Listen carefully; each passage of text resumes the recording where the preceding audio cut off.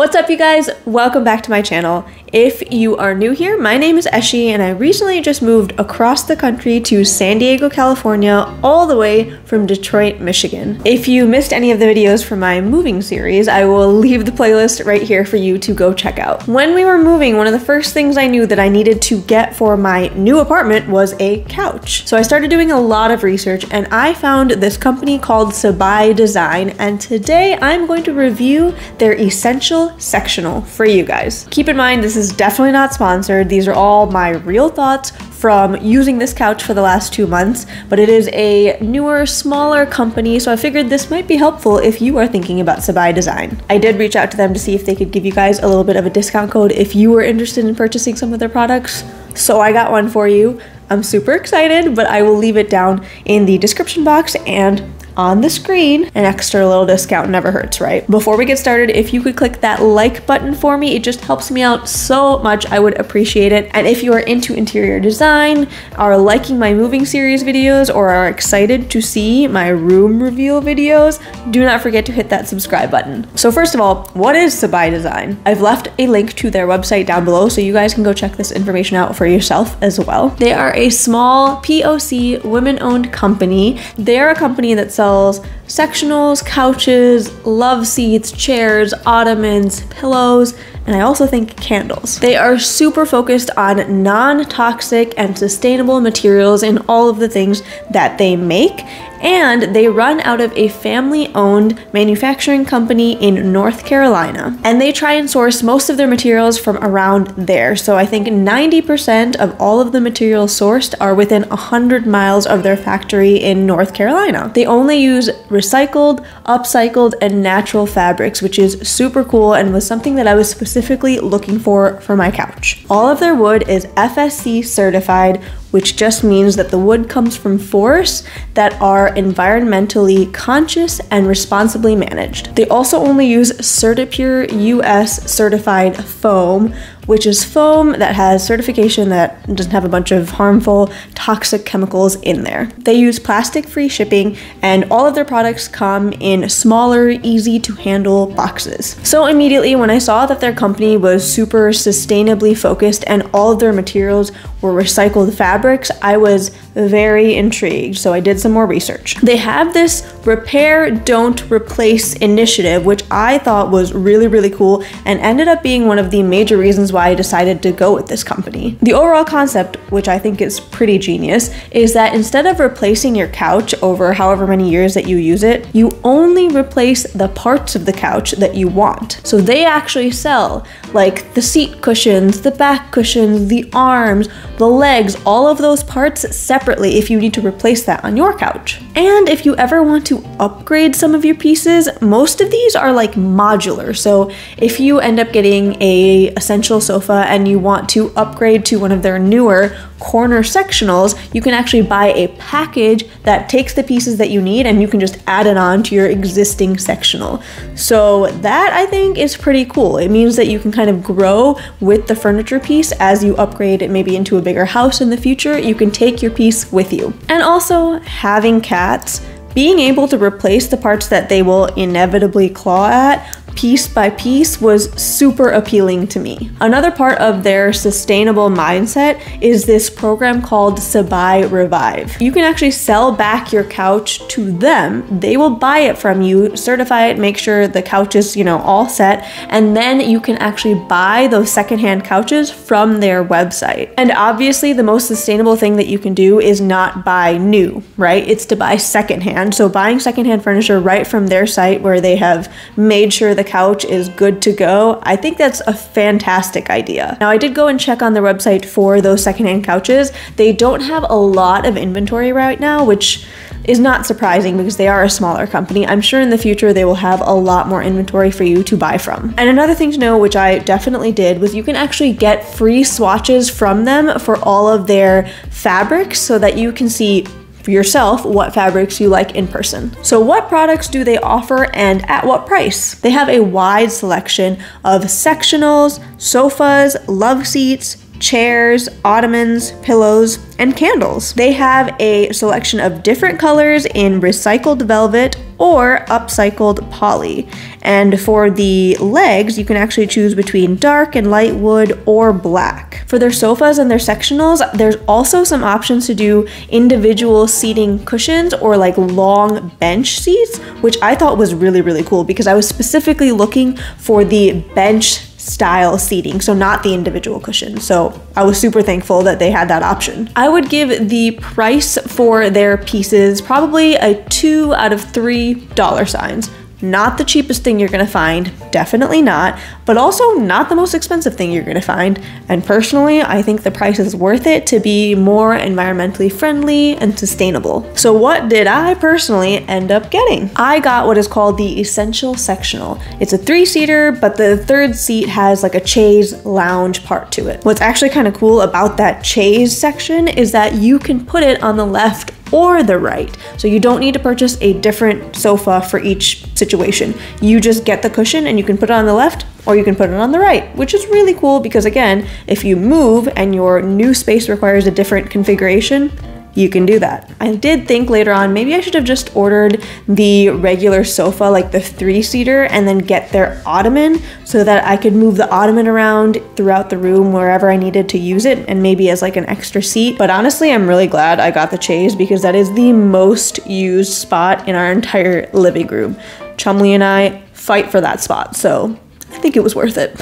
I got the velvet material in moss, and then I got the natural colored wood leg, so the lighter wood option. The original price for this piece was $1,695, and then I got a welcome discount taking off $50. Since then, they actually have changed their prices. They've made it a little bit more expensive.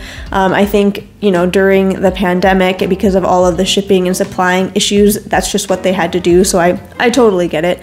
The Essential Sectional is now $1,845. So with the welcome discount, with the pricing that I got, and then with the San Diego County and California taxes, I paid a total of $1,722.49. So now I'm going to talk to you a little bit about how receiving the packages and putting everything together went. I actually purchased the sectional before we moved, and I did reach out to them on their Instagram. They are super responsive on their Instagram page, so if you purchase anything and you have any questions, just reach out to them on their DMs on Instagram. They will respond in like a day. So because I was in the process of packing up and moving and figuring everything out, I actually asked them to put a hold on shipping out my sectional until I had like firmer dates on when I was going to be there to be able to get all the packages in. We did have a little bit of a kerfuffle because I asked to place a hold. They actually, something happened, I'm sure, you know, miscommunication somewhere, and they placed a hold for longer than I wanted. So technically I would have gotten this couch probably in 4 weeks, which was fantastic, seeing as how all the other couch companies are still having shipping issues and you have to wait like half a year to get a couch. But actually, I ended up getting the couch in about 5 weeks because of that little miscommunication error. Still not bad, totally okay with that. When we got in the packages, they delivered a bunch of boxes just like they promised that were easier to handle. We still definitely needed to use a cart to, you know, load up all of the packages on and then bring them upstairs to our apartment, but it was very, very easy with 2 people. With 1 person, you could probably still handle it too. They were lighter than a lot of IKEA pieces that I've gotten. Putting it together also ended up being a lot easier than a lot of the IKEA pieces that I've gotten. If you've watched my empty apartment tour, quick plug, you should go watch it. We actually put together an IKEA pull-out couch in our office/guest bedroom, and that took much longer to put together than this couch. Granted, there are more pieces to that, but still, it's just easier to put together than IKEA in general. What can I say? The instructions also were just online, so you save on paper there, which I definitely appreciate. For all the actual foundational pieces of the couch, there were like brackets that you would slide together to keep like the arms to the back, to the bottom of the couch. Everything was just very intuitive. It probably took us maybe half an hour, maybe up to an hour just to put everything together, to put the cushions in, all of that, but it was very, very easy, I'm telling you. It also feels pretty sturdy because of the brackets that are holding everything together.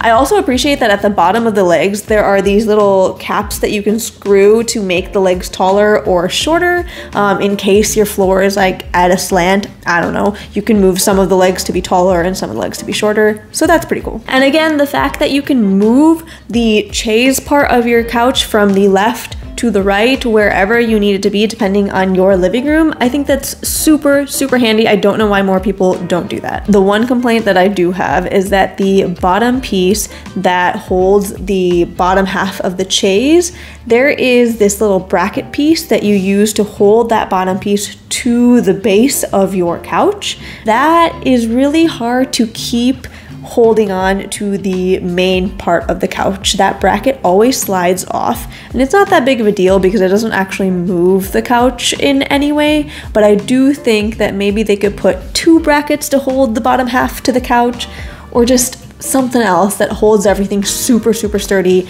when it comes to the chaise part. Now, moving on to a real review of the comfort, the style, and the durability of this couch. So really, was this purchase worth it? I'm gonna start with style, because overall, I was really looking for a couch that was sustainable, that was environmentally friendly, and when I saw that this couch was 100% recycled materials, I was like, wow, that is such a cool concept.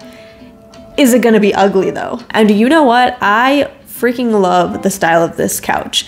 I got that deep green color, and it is a party pleaser. I've gotten many compliments on this color. It goes with my style and the rest of my furniture perfectly. It is like that perfect pop of color. If you're super into like that neutral living room, I would say do the rest of your living room super neutral, you know, all of the beiges, the whites, the creams, and then you can just have this couch as a pop of color, and oh, it looks so good. It looks so good, I'm telling you. But keep in mind, if you're not into those, you know, pops of colors, they also have a white and a charcoal option too. So there you go. I love that the legs are tapered. It gives you a little bit more of that mid-century modern look. And the back of the couch is actually pretty low, which I actually appreciate. I didn't think that I would like that because I was used to a couch with like a higher back that you could really rest everything on.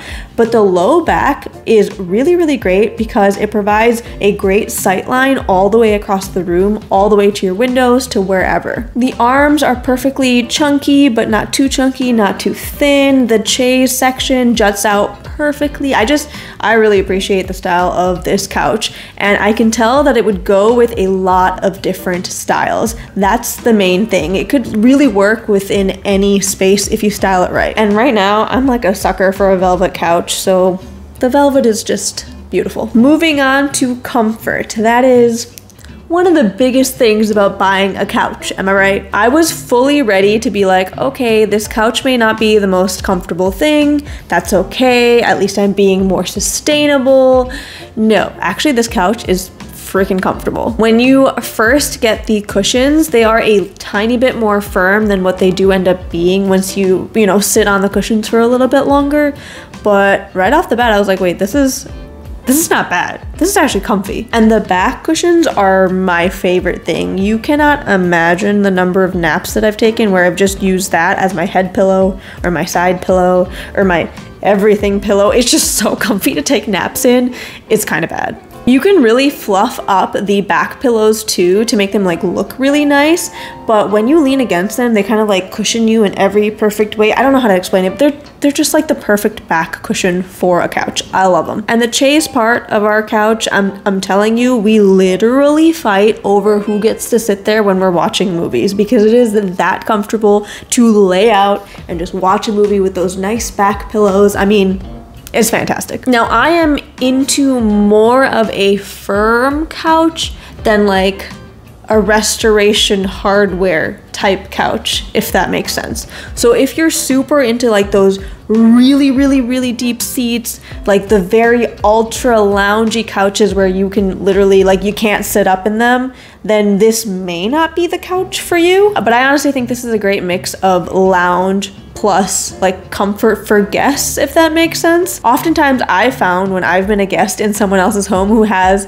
more of those loungy couches, it becomes extremely uncomfortable for you to sit there and like talk to your host. You like end up falling backwards and having to lay down, and that's a little awkward for conversation. So I just prefer a little bit more of a firm couch, and this is that exactly. I was also concerned with the depth of the seat because I do like a little bit more depth in my seat so that if I do have guests over, they can sit comfortably, but also I can lounge and sit back while watching movies, and I think that this length or this depth of the seat is perfect. I will say that the armrests are not like the cushiest of things. They do have good like form to them. So what I would recommend is what we did. So we had 2 lumbar pillows that we just usually put on the sides of the couch right next to those armrests, so that if you are laying down on the armrest, you can just kind of use that lumbar pillow as well, and it makes it a little bit more comfortable. And now for the durability of the couch. So granted, we have only had this couch for about 2 months now,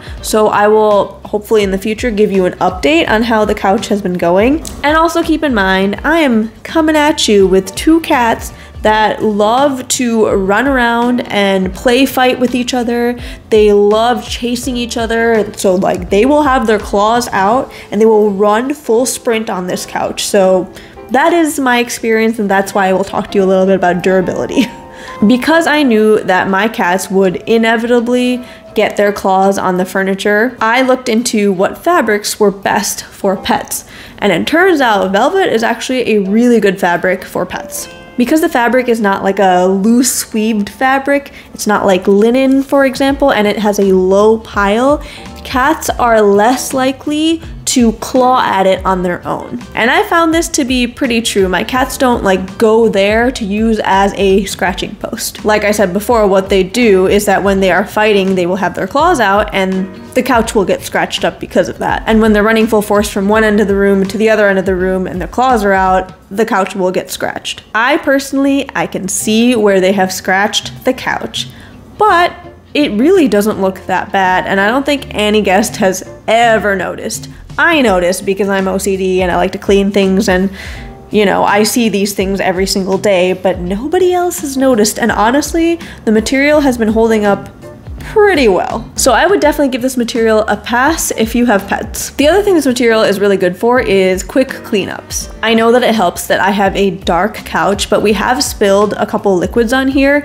and I've gotten to them pretty fast after the spill, and it is super easy to clean up. I've literally, I think, just used like water and maybe like a tiny bit of mild detergent, and I've just kind of like mopped up the spot and then mopped up the water afterwards, and it's been totally fine. So cleanup so far has been very easy. Again, I can't speak to the upcycled poly material options that they have, but for the velvet, really, really good. And like I said, I'm gonna have to see how that bracket that holds the bottom half of the chaise, how that kind of holds up, because I know it doesn't always cling on to the base of the couch very well. I don't think it's going to be a problem for the durability long term, but I will definitely let you know. So far, it's been holding up really, really well. Material's been doing great.